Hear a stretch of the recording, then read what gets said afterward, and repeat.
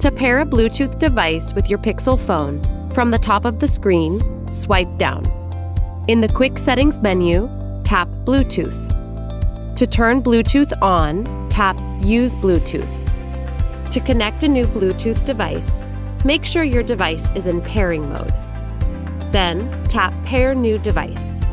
For more Bluetooth settings, from the Quick Settings menu, touch and hold Bluetooth. Here, you can also connect to a saved device or pair a new device.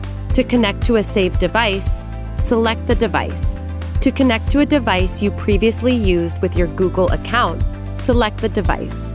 Or to connect to a new device, tap Pair New Device.